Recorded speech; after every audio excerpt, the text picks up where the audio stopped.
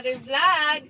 Again, this is beyoncefraylevlog, and for today's video, we're going to catch fish in the fish trap or Baklad.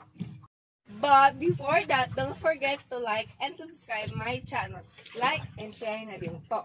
Are you guys excited? Come on and join with me. But first, what is Baklad or fish trap? Fish trap or Baklad is used by small fishers to capture fish and other marine species. Some small fishers in Anda have resorted to building Baklad because open fishery is not that suitable due to fish catch depletion. So now we are going to fold the net and wait for some fishes to come near the net.